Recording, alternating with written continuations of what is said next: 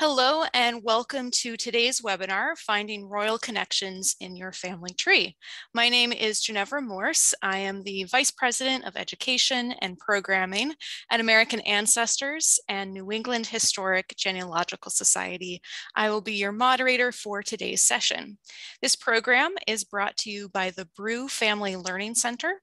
American Ancestors and New England Historic Genealogical Society is a nonprofit organization supported by our members and donors. We provide resources and expertise in nearly all aspects of family history and are pleased to offer such programming for our members and friends around the world. Our presenter today is Zachary J. Garceau. Zach has worked for NEHGS since 2014 when he joined the research services team after receiving his master's degree in public history from the University of Maryland, Baltimore County. He was born and raised in Westerly, Rhode Island, where he now lives. And in addition to his work for NEHGS, he is also the Administrative Records and Technical Services Specialist for the state of Rhode Island. His research interests include French-Canadian genealogy, Rhode Island history, sports history, and royal and noble ancestry, which of course is what we'll be talking about today. So you're probably attending this lecture because you believe, or maybe you've heard family stories or rumors, or maybe you've even found genealogical evidence that you are descended from royalty. And you might be surprised to learn that a large number of Americans can claim descent from European nobility. So today, Zach will help you navigate some of the first steps in uncovering and proving your descent from British, French, and German royalty from the 10th through the 17th centuries. We will also look at several go-to published and online resources that can assist you along the way. At any point during the presentation, feel free to type your question into the Q&A panel at the bottom of your screen. We'll address those at the end. There is a syllabus for this session that can be purchased from our online bookstore. You'll find a link to this downloadable PDF in your reminder emails, as well as in your follow-up email after today's broadcast. And we are recording this event, so starting later today, you'll be able to freely go back and review any of the content from the presentation on our website and our YouTube channel. So if you miss something on today's first listen, you can't, write quick enough or anything like that, not to worry. You will be able to go back, review the presentation, pause, fast forward, rewind, hear something 12 times if you want to. So again, if you miss something, not to worry. All right, so with all of that out of the way, and without further ado, I'll turn things over to Zach. Thank you, Ginevra. This is a presentation I've actually been looking to do for quite some time because of all the questions I have investigated as a member of the research services team, the most frequent has to be, am I related to any kings or queens? The source of this question is usually family lore, with many of those inquiring having been told of a supposed descent from royalty by a relative. And when we say royal, in this case, we mean not just kings and queens, but this also includes peerage, which consists of hereditary and lifetime titles, which are composed of noble ranks, knights and other military warriors, and attendants and members of the royal court. One of those members of the royal court was the steward of the king's household, which, despite how it sounds, was actually a role carrying significant political power and was a member of England's cabinet ranking until 1782. Another notable royal court member was the Esquire of the Body, who was the personal attendant to the king or queen and was a position that served as an important stepping stone in the career of a courtier. In peerage, some of the titles and noble English titles and ranks that we'd be talking about today. The first is a duke, which ranks second on the hierarchy, just below kings and princes, and they rule over a duchy, which is also known as a dukedom. The first duchy was created in England, was the Duchy of Cornwall, which was established by royal charter in 1337. Today, the Duke of Cornwall is traditionally held by the eldest son of the reigning British monarch. As an aside, it is important to note that many peerage titles become extinct and can be recreated. For example, The title of Duke of Cambridge was first created in 1660 and was bestowed upon James Stuart, who died unmarried, and the title became extinct. The title was recreated in 1667 and then again became extinct in 1671. It was created for a third time in 1701 and was awarded to Prince George, who then merged the title with the crown when he succeeded his father as King George II. The title was created a fourth time in 1801 and a fifth time in 2011 when it was awarded to Prince William, who is the current holder of that title. In England, a marquess ranks below a duke but is above an earl, and the name marquess is derived from the marches or borderlands between England, Scotland, and Wales, which served as the domains of these peers. The first marquess in England was Robert de Vere, who was appointed the Marquess of Dublin by King Richard II in 1385. In the Holy Roman Empire, a marquess is known as a margrave. The next ranking in the peerage hierarchy is an earl, which ranks above a marquess in modern times, but was closer to a duke many centuries ago. Earls were also often military leaders. The title of earl is equivalent to a count in continental Europe, and the title of earl has origins in Anglo-Saxon England. Below an earl is the title of viscount. These were largely judicial or administrative positions and only became hereditary titles much later. The first use of the title of Viscount as a peer was in 1440 when King Henry VI appointed John Beaumont as Viscount Beaumont.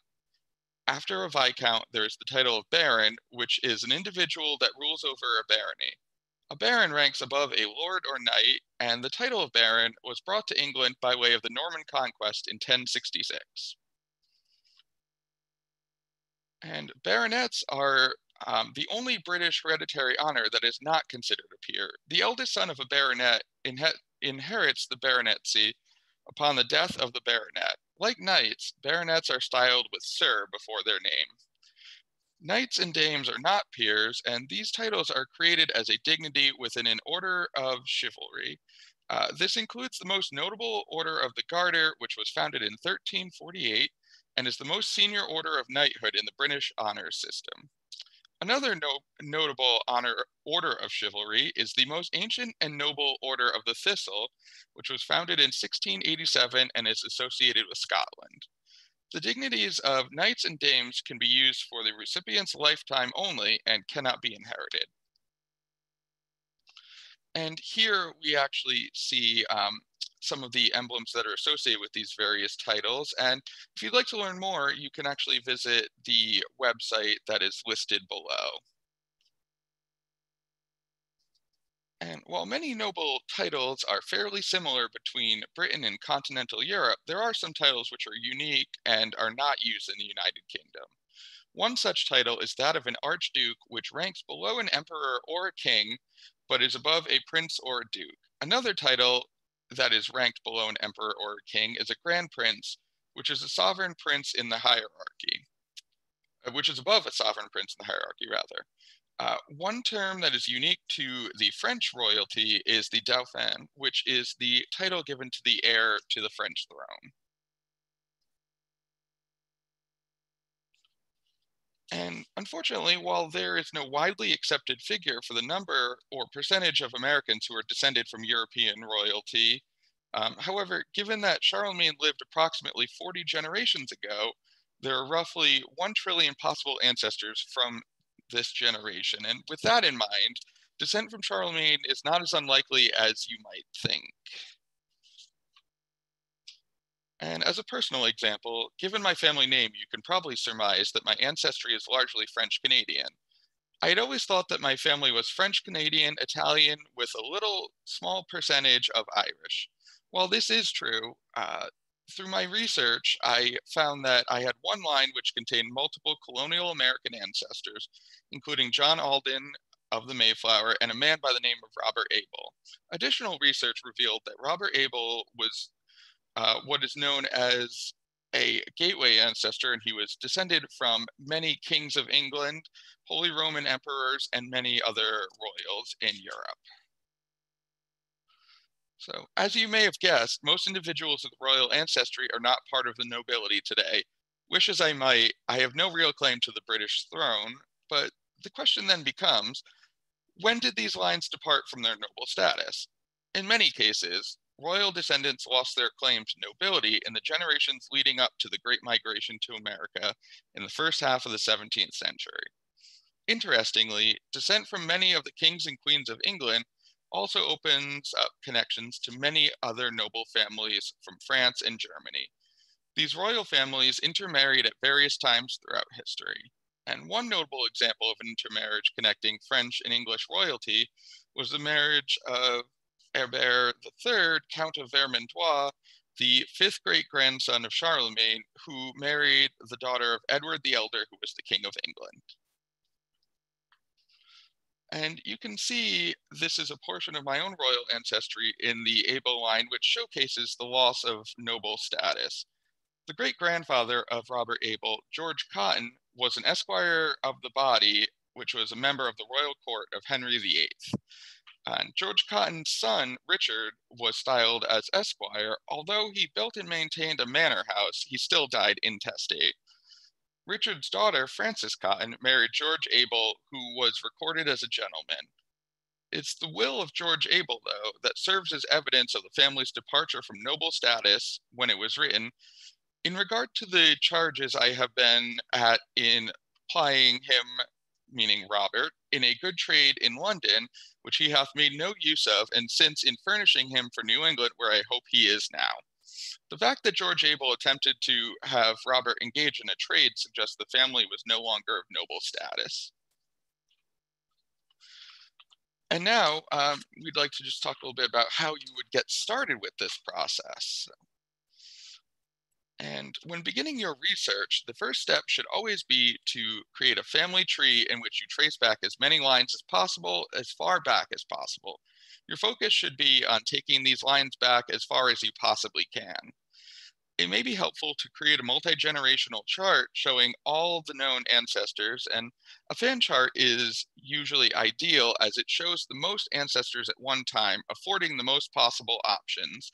And here we can actually see an example of a fan chart that I created, and it shows the ancestry from my ancestor, Joseph Parsons Luther, all the way back to Robert Able. So this is a good example of something that you could create, which gives you multiple options in looking for a specific line. And your first step should always be to search for any known gateway ancestor in your family tree. Gateway ancestors are individuals with established, proven descent from a particularly noteworthy person or family. If you can prove you are descended from a confirmed gateway ancestor, you're already halfway to finding a royal connection. Several lineage societies have widely available lists of accepted gateway ancestors online. We'll talk a little bit more about these lineage societies later in this presentation, and the gateway ancestors are almost always first or second generation immigrants to America in the 17th century. Gateway ancestors are both notable figures in colonial history as well as those of common status. Among the more notable gateway ancestors are colonial governors of Virginia, including Sir William Berkeley, who is seen here, New Jersey, New York, Maryland, South Carolina, Massachusetts, Maryland, Pennsylvania, and Delaware, as well as many known clergymen such as Reverend Gregory Dexter and Reverend Peter Bulkley. It's important to bear in mind that while most of these gateway ancestors were born and resided in America, there are also many who settled in other locations such as the West Indies, Quebec, Newfoundland, and even Mexico. If you already have confirmed your descent from any of the individuals I just mentioned, congratulations, you have royal ancestors. And here are some links to gateway ancestors provided by two of the more well-known lineage societies. If you don't find a gateway ancestor right away, there is no need to abandon your search. Not finding a match immediately is it's a very common issue that most researchers face, and it certainly does not mean you do not have royal ancestors. When this happens, your first action should be to re-examine your family tree if you have already conducted some research. You should then locate any ancestors whose parents you have not yet identified, and a good match would be an ancestor with a line that simply stops in the late 18th century. This may be a prime candidate for finding an ancestor with royal roots, and once you find a line with missing ancestors, you will need to work backwards until you are able to trace the line back to the original settlers in America. When doing this, I recommend starting with the ancestors you have traced back the farthest, as this will lead to faster results in most cases.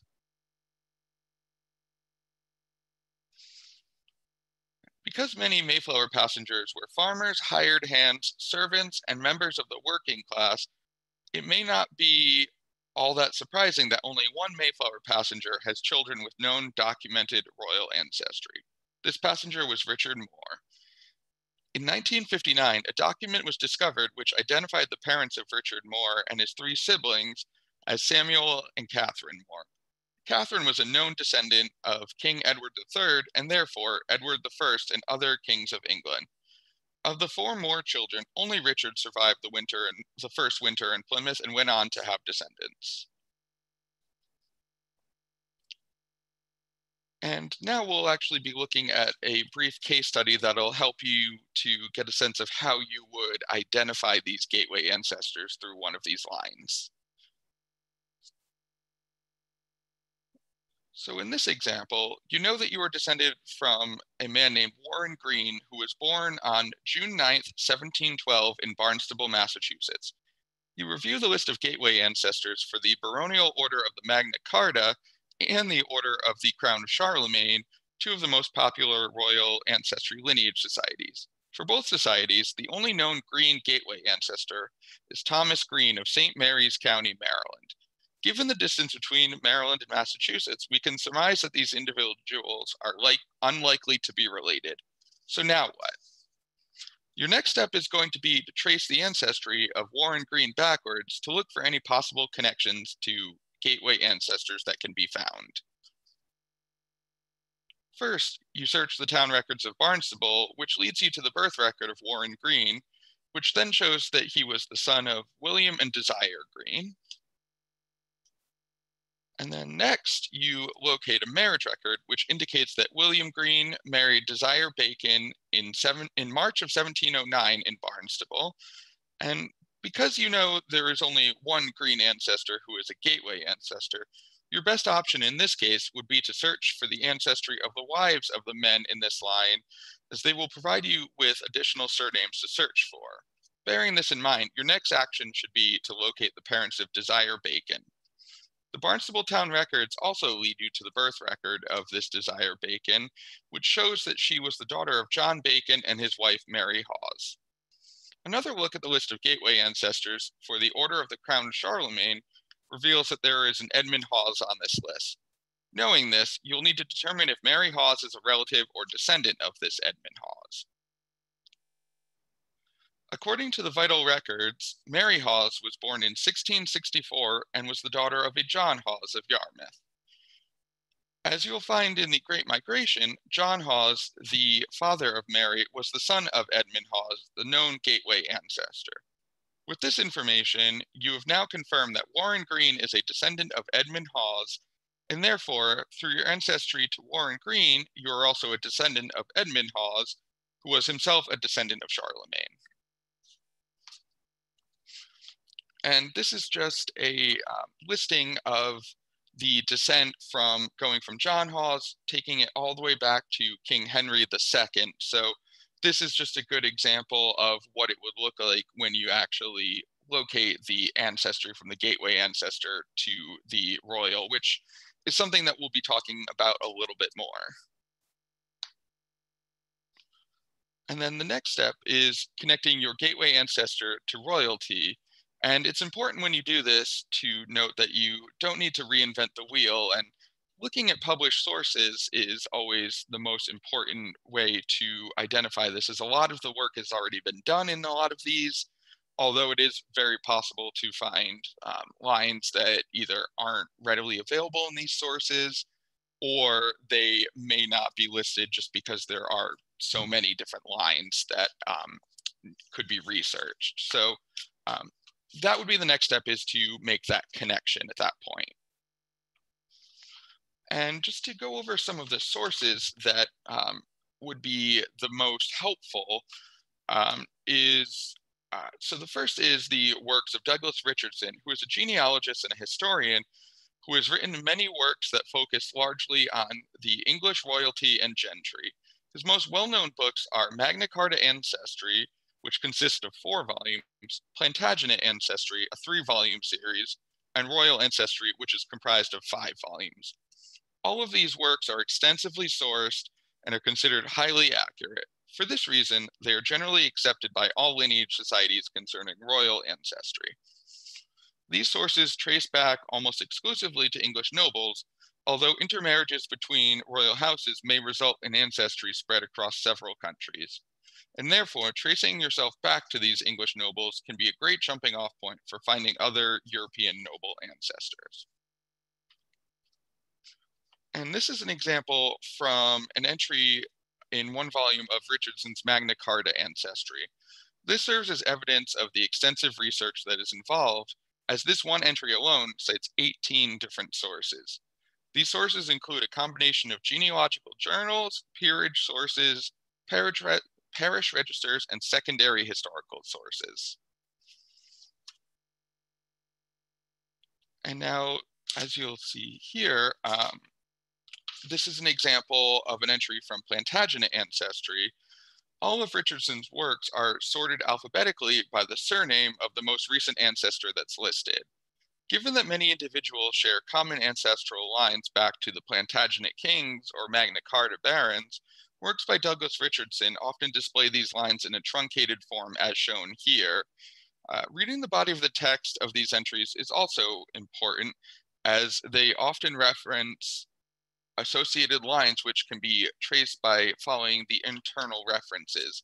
In this case, you would be able to trace the ancestry of Thomas Stoner by referring to the Stoner family section and then locating entry number 12, which would be the entry for Thomas. And another series of works that are very helpful in this research is those that are written by NEHGS's very own Gary Boyd Roberts. And these sources, which originally were known as RD 500, then RD 600, and most recently RD 900, also contain lines directly from immigrants to America going back to their royal forebears. In this example from RD 900, we can see the ancestry of John Freake of Massachusetts all the way back to King Edward I of England. And as you can see, these lines show the connections between generations, and although they do not contain biographical information, they are incredibly useful for identifying royal ancestral connections. And if you're searching for connections to royalty in countries outside of England, the works of Frederick Lewis Weiss are the best sources available. There are lines in this work that go back to kings and queens and other nobles in Germany, Spain, Poland,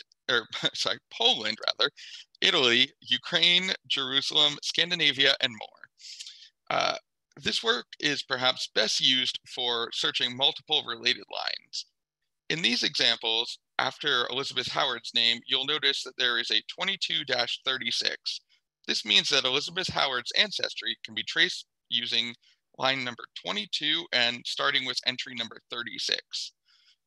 This book was most recently published in an 8th edition, and if possible, I recommend using the 8th edition, as lines are updated between editions, and in some cases, where sources could not be verified, lines were also canceled. In the early 16th century, the improper use of coats of arms in England was considered a widespread problem. In response to this issue, the King of England authorized surveys which were to be conducted across the country with representatives of the crown recording the pedigrees of those claiming rights to coats of arms. The major purpose of these accountings was to correct any irregularities in the use of arms.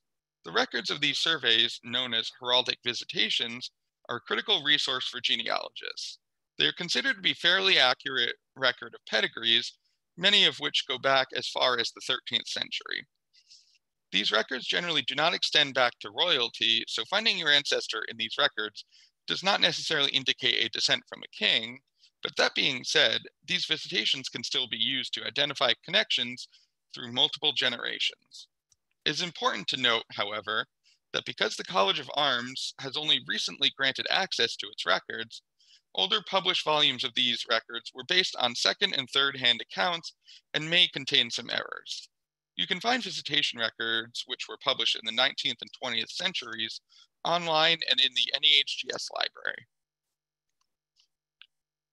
The first visitations were conducted under warrant granted by King Henry VIII, dated April 6, 1530. Heraldic visitations were then performed on a nearly annual basis, with the exception of periods spanning 1532 to 1552, 1592 to 1611, and then 1634 to 1662. The final visitation was carried out in London and ended in 1700. During the course of these visitations, every county in England was surveyed at least twice, while Essex was surveyed the most with 6 times in total. Unfortunately, there was never a complete visitation carried out in Wales, although 4 partial visitations were performed, the first of which was begun in the early 1530s. There were also 6 visitations conducted in Ireland, but they are not nearly as comprehensive as those from England. While there were many sources that are accepted by lineage societies, there are also several that are considered unreliable and should not be used. These sources include the Magna Carta barons and their American descendants, and Americans of royal descent, both by Charles Henry Browning, as well as Magna Carta by John S. Wirtz and the Abridged Compendium of American Genealogy by Frederick A. Vergas. According to the Order of the Crown of Charlemagne, for example, the Magna Carta barons and their American descendants is an excellent roadmap, but does not reflect the proofs that are necessary for membership. Most lineage societies will not accept information from the aforementioned works due to their unreliability and lack of verified sources. These sources may contain ancestral lines which have been debunked and should not be considered adequate proof. It is important to remember, however, that finding a line in one of these sources does not make it untrue, but instead, this line should be verified using one of the more reliable sources which we have discussed already. And now we'll be talking a little bit about how to use these different sources. And so many genealogical sources use a wide variety of terms in both Latin and English, which are critical to understanding the information that is being presented. For example, the letters DSP means decesit sin pro, which translates to died without issue. There are several words which are used to modify this phrase, including decesit sin pro mascula or legitima, meaning either that the person died without male issue or legitimate issue, respectively. Another fact to keep in mind is that many of the surnames that begin with Fitz were used to indicate a son's father. The modifier Fitz was used to mean son of.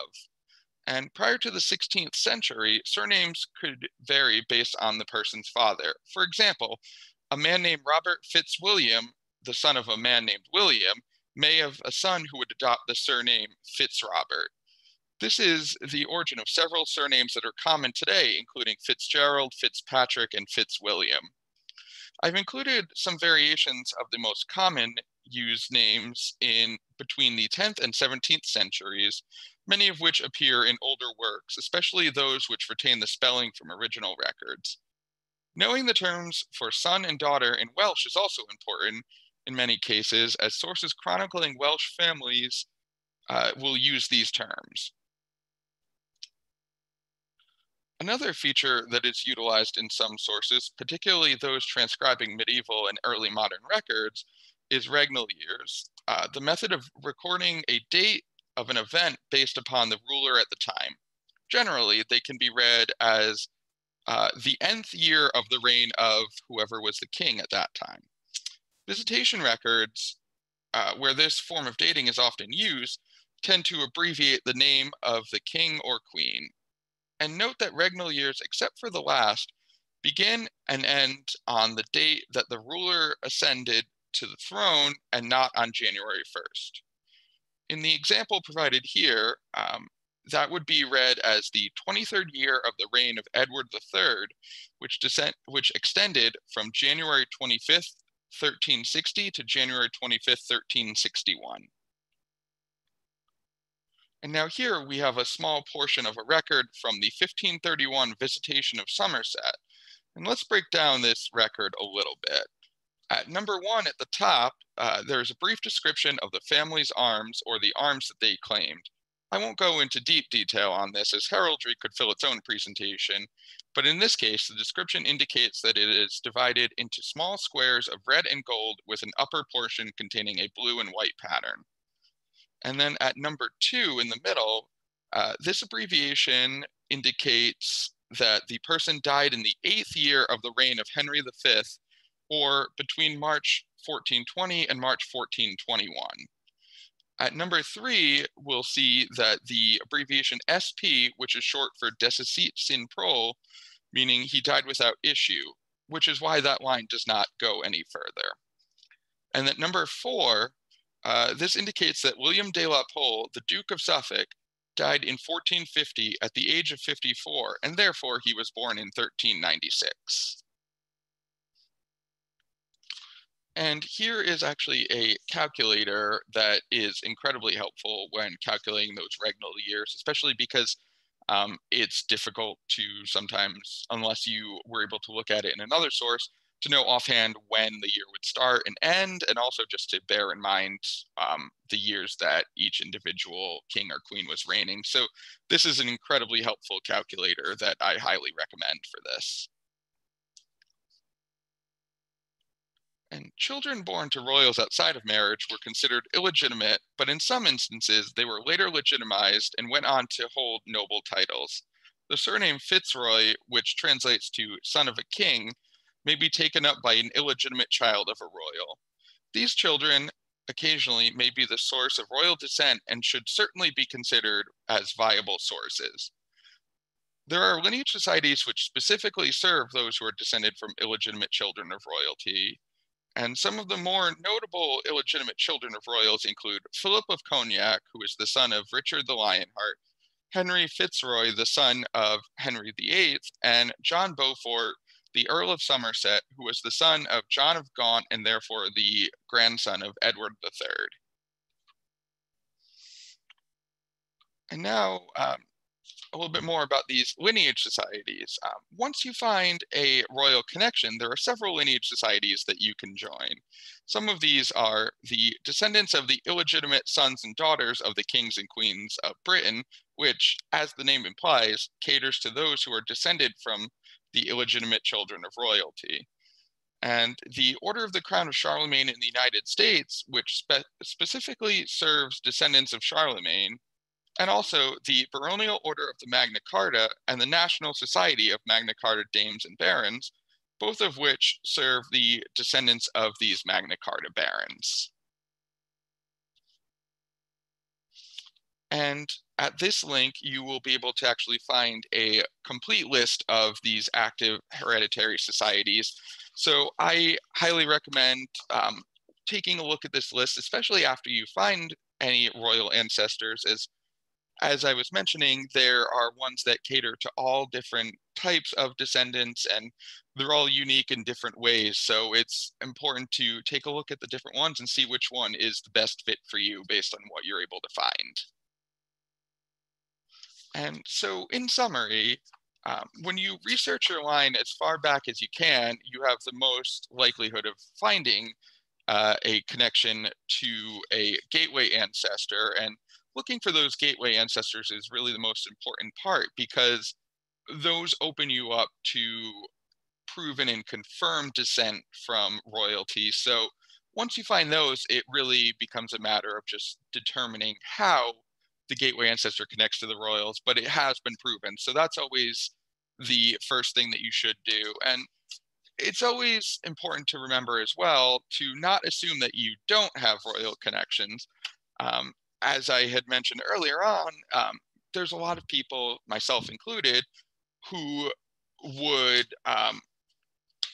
assume that they do not have these royal connections for one reason or another based on their ancestry, but unexpectedly, a lot of people will come across these, and so it's really important to just not make that assumption, because it's entirely possible that you do actually have that ancestry.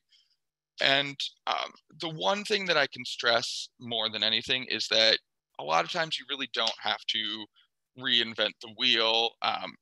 using the published sources that are out there, especially the ones that we've highlighted here that are considered the most reliable available, really will give you all the information that you should need. And they also really serve as a good jumping off point to find different lines that you might not have known about.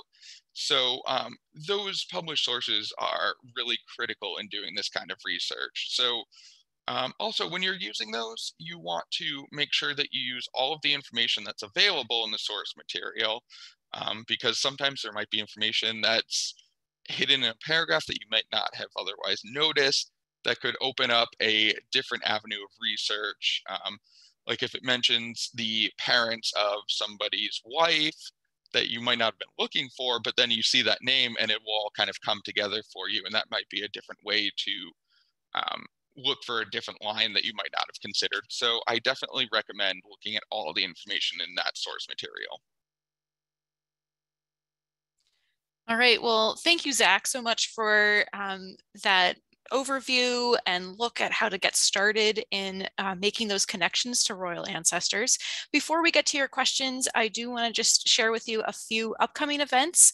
So on January 7th, Kenneth Gloss, rare book specialist and proprietor of Boston's renowned Brattle Bookshop, will be giving a special presentation about the history of his shop, share tips for starting and maintaining a rare book collection, and reveal his favorite finds of the hunt. And if you've inherited research from a family member and aren't sure how to proceed, be sure to join us on January 13th for tips and next steps from genealogist James Heffernan. And if you like today's topic and want to hear more about royal collections, palaces, and the stories of past royals, join us on January 20th for our annual DiCamillo Rendezvous, when curator of special collections Kurt DiCamillo will share some of the highlights of Britain's royal collection. And you can learn more and register for those events at americanancestors.org/events. So with that, let's get to some of your questions. If you have anything that you'd like to ask Zach, go ahead and type your query into the Q&A panel at the bottom of your screen, and we'll try to get to as many as we can in the time provided. A few questions that did come up in the chat and in the Q&A about a handout. There is a syllabus that's available for sale. You can find it on our online bookstore. I'll also share that link in my follow-up email. It was also included in the reminder emails as well. But as I noted at the start, this has also been recorded, so you can freely go back on our website and YouTube channel and pause and record full URLs, anything that you didn't get to note down or jot down today. So let's see, one question that has come up. There are several questions. Maureen asks about, you showed a beautiful fan chart earlier on. Are there online sources that provide the use of family tree charts, such as that fan chart that you showed? I mean, if you wanted to do something like that at home, are there resources to find that? Sure. So with that, to be quite honest, there are numerous sites that have that available. I actually believe I just found that one from researching. It may have been through Family Search. I do also know that the NEHCS bookstore has a lot of these charts available as well that you can buy. And they're good to actually, because they're pretty permanent too, I think. You can use them to really keep your research safe too when using these printed ones. But they really are pretty freely available if you actually just go online and search for blank fan chart templates. I found that there's quite a few that are available, and there's a bunch of different styles, so you can also find the one that might be best for you. Great, thanks. March is asking about kind of how do you determine the reliability of a published genealogy? So, I mean, for example, if you're using a genealogy, especially one that's maybe written in the 19th century that is unsourced, and it says that there's this royal connection, would you then suggest going to one of the published sources to see if that line is included there, or what would you do if you find that information in a kind of a family history? Okay, so that's a great question. So, and actually, Ginevra alluded to this in the question itself, was that if you do find something in a source and it doesn't give a citation as to where that was found, I always would say be skeptical of that in a way. But looking at the published sources that we had talked about is always a good way to go. And um, honestly, you can never do too much research in a way, in that if you find it in one source and something doesn't seem quite right, check another source, because a lot of these sources will have the same information that's repeated, and usually they'll give more in-depth citations in those as well. Now, I think that looking at the citations are the most important way to tell if something is legitimate or not, because unfortunately, these claims were pretty frequent in earlier times, and actually even today, to the point where someone might have mentioned at one point that there is this descent, but then they don't describe how, and it may not even be true. So I would certainly recommend looking at those published sources. And as to getting a better sense of which ones are reliable, I would certainly check the websites of the various lineage societies that we talked about, because I know for a fact that the descendants of the crown of Charlemagne has on their website, under the section about filling out your membership application, they actually have a list of sources that say do not use these, and there's also quite a few that they say these are the best ones to use. So I would definitely consult with the lineage society websites and see what they recommend as well, because if they're accepting certain sources as proof, you can be pretty assured in the fact that they're probably pretty reliable in that sense. And Linda's asking just for clarification. So is a gateway ancestor the one who immigrated to the US in a particular line? Most often, yes. There's no set in stone, I guess, definition of a gateway ancestor in some senses. Anyone could, in theory, be a gateway ancestor, but most of the published lists on the websites I've found almost always are the first generation. I would say in most cases they were probably born prior to about 1675 on these lists. But, like I said, there may be some that list later ancestors. Some may even list if there's famous people, if there's US presidents, things like that, they could be on the list as well. So there's no set in stone definition of that. But in most cases, it is going to generally be either first or second generation in America. And several people are asking about, learning about descents from Irish kings, from Scandinavian royalty, from other countries outside of the UK. And can you just kind of confirm, well, Irish is whatever, but can you confirm some of the published sources that you mentioned? Are any of those good for looking at royalty outside of the United Kingdom?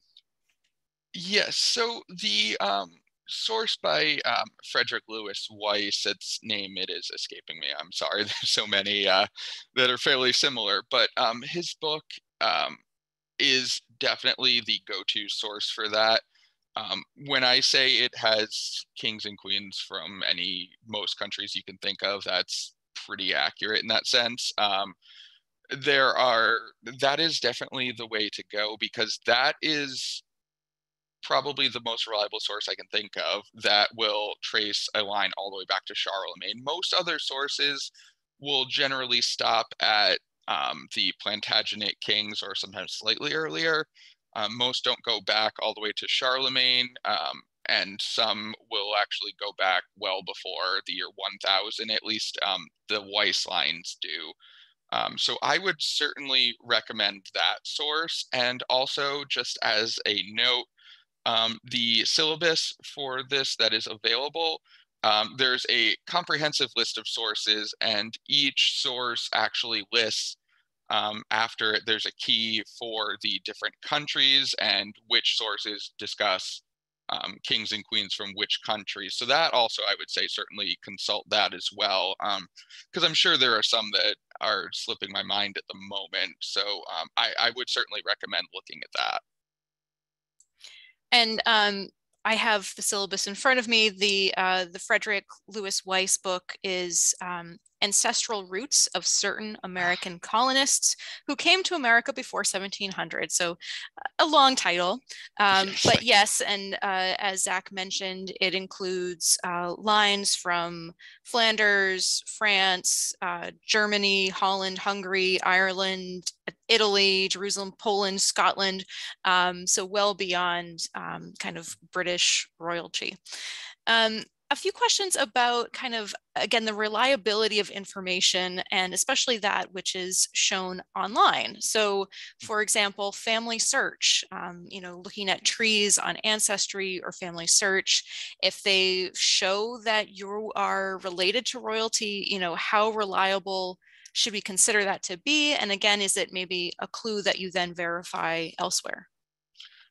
So I think actually, again, as you mentioned there, Ginevra, I think that perhaps looking at trees on Ancestry and other websites can certainly be a good jumping off point. If you see something online, and especially since unfortunately a lot of these trees tend to either be unsighted or have pretty sparse citations, um, you certainly are going to want to go through and do some of your own verification. And it should be pretty easy in that I would look for the first ancestor that can be verified with either a record that's attached to the tree, or if a work is cited there, if it mentions the Richardson books, I would certainly, even if it is mentioned, just to be certain, I would consult those as well, just to make absolutely sure that that is something that can be verified. And just because something isn't cited doesn't necessarily mean that it should be dismissed, but it should be viewed as needing more research. And usually it's a pretty good way to do that by looking at the published sources. But if you, for example, see a tree and you go 4 or 5 generations from royalty and suddenly there's a name that's not coming up in any of the sources, then you would certainly want to revisit some of that. I've seen on occasion, and this isn't super prevalent, but often enough, that there'll be a name that's either someone will mix up a name somewhere because in that time period, there were a lot of the same names used over and over. So somewhere along the line, somebody mixed up a John and a Robert, something like that. And then you find out that these two parents never had a son named Robert. And then things kind of start to unravel from there. So using the published sources is always good, especially a book like the Richardson books, where they actually also list out all of the children of every set of parents. So that's a good way to really confirm that these children belong to the parents that these trees are saying they belong to. And several people have also asked about, accessing some of these published resources that you've mentioned by Douglas Richardson, by Gary Boyd Roberts, by Frederick Weiss. They are available at the American Ancestors Research Center, and they should be available at several other public or private libraries near you. And I would just suggest using worldcat.org. You can type in the name of the title that you're looking for and your zip code, and it will tell you where the closest publicly available or accessible version of the book is, the closest one to you. So definitely take advantage of that. We also had a question. You talked a little bit about illegitimate children of royalty. Do these resources include illegitimate lines as well? In some cases, they certainly do. In a lot of, I know in the Richardson books, there are quite a few lines that even if the person was not later legitimized, they're still usually included, because if the issue in some cases is proving that parentage, but at this point in time, a lot of the older kings and queens of England, we know most of the illegitimate children. They're pretty well proven through documents that have been discovered over the last several centuries. Um, but these books, always in my research I found, do include a lot of these lines through these illegitimate children. And if for some reason you come across a source and it doesn't list that, again, I would definitely recommend looking at the sources that are recommended by some of the lineage societies that do specifically serve the descendants of these illegitimate children, um, especially because several centuries ago, illegitimate children were far more prevalent than they are in this day and age, it seems, with royalty. So there were a lot more that were chronicled through various records. So they are listed in most of these sources from what I'm finding, yes. And Christina also asks an interesting question about kind of gender patterns to gateway ancestors. I mean, so obviously a gateway ancestor doesn't have to be male. Yes. Are there, I mean, do you see that there are more men that are gateway ancestors, more women, or is it just kind of in the nature of, who's been recorded and who shows up in these records? So, that's actually a really interesting question. And I suppose I should actually have mentioned, they're not exclusively men. A lot of these lists will list, they have quite a few women, but I would say it does skew heavily towards men. And I think a large part of that is just because, especially in early colonial America, it's just men tended to appear in the records more, and their ancestry tends to be a bit more well known in some cases, not always. So it does seem to lean more heavily towards male gateway ancestors. However, there are several, and I believe Anne Hutchinson is one that I saw and I made note of as well. I know there are quite a few women listed. It just tends to be more males.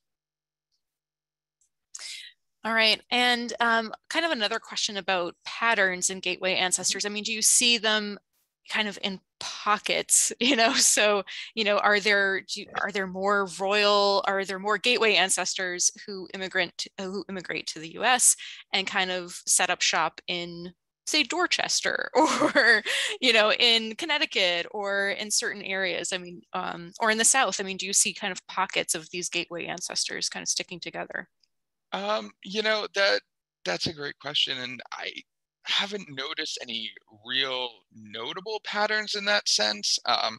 And I mean, I think that how I had discussed earlier about the different colonial governors, and it seems like I listed almost every state at the time, which kind of serves to show that they really did spread out in a way. It was really up and down the coast. Now, I do feel that a lot of them did. It seems I find more that are along the coast in Massachusetts. However, some did go inland, of course. And some, of course, went to Rhode Island, Connecticut, and that area as well. But it does seem that they tended to cluster more towards the coast.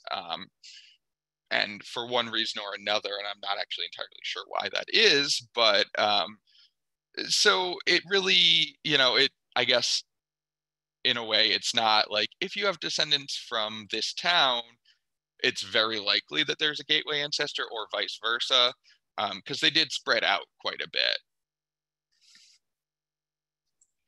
All right. I would be remiss if I didn't ask this because so many questions are coming in about DNA. And, I know that's not necessarily an area that you specialize in, Zach, but, folks are asking, are there any DNA sites that can confirm royal lineage? Are there, do you know if there are Y DNA groups or, other outlets that might look at kind of royal DNA and how that could be used to make a connection? That is a great question, and as you alluded to, it's a bit out of my wheelhouse, so I'd hate to give information when I'm not entirely familiar with that.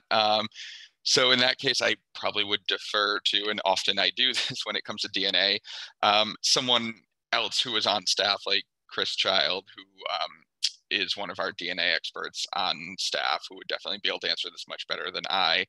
Um, so, I unfortunately I don't really have much experience um, in that area, so I'm not entirely sure.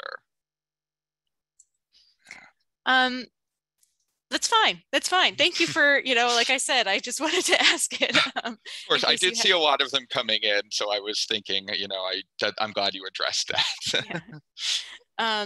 And certainly looking at DNA blogs, just DNA websites, looking up, royal DNA, see what comes up. Google or Bing or your search engine of choice can be your friend. Um, Now, a few other questions before we close for the day. If someone is having trouble, in your case study, for example, and in your step-by-step look, you suggested going back as far as possible. If you are kind of stuck in, say, the 18th century, or, you just can't get back to the immigrant ancestor, do you have any strategies or suggestions on how to get around that?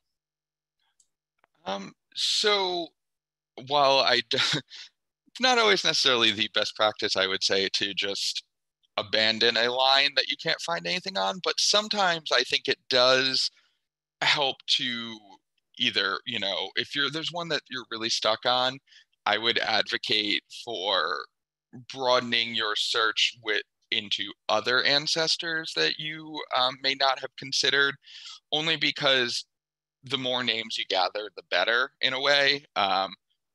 And also, a lot of times, while there may not be huge clusters of these gateway ancestors, usually if there's one, you may have multiple.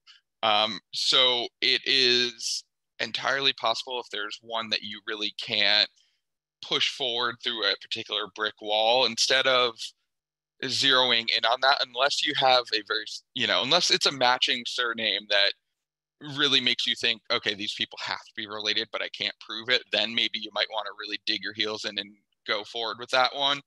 But otherwise, I would certainly recommend expanding your search. And, I touched on this briefly, but I would always say, look at the wives of these individuals, especially if the husband has a surname that you're not seeing on a list of gateway ancestors. Um, Looking at the wives and then their mothers, because then that gives you a much broader base of names to look for. So that's how I would approach that situation. And I think also if you have, if you're maybe just a few generations, maybe from where your line ends and maybe where say a gateway ancestor of the same surname, the same area.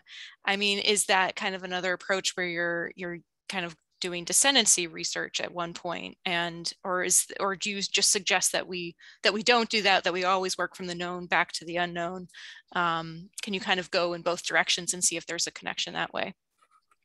You can certainly go in both directions.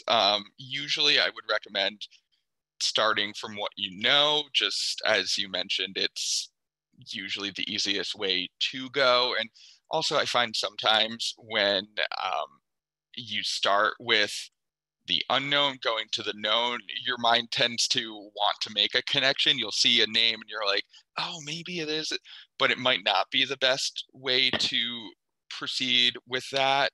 However, that being said, if it's from something you saw in a book or online, and something that really makes you think that there is a connection between your ancestor, but you're missing a couple generations, and a known gateway ancestor, then in that case, you certainly could start with the gateway ancestor and work downward. But that just may require a lot more work, in the sense that you'd have to look at every child, of every individual there. So it might not be the best way to go forward, but in certain circumstances, it definitely is a viable solution.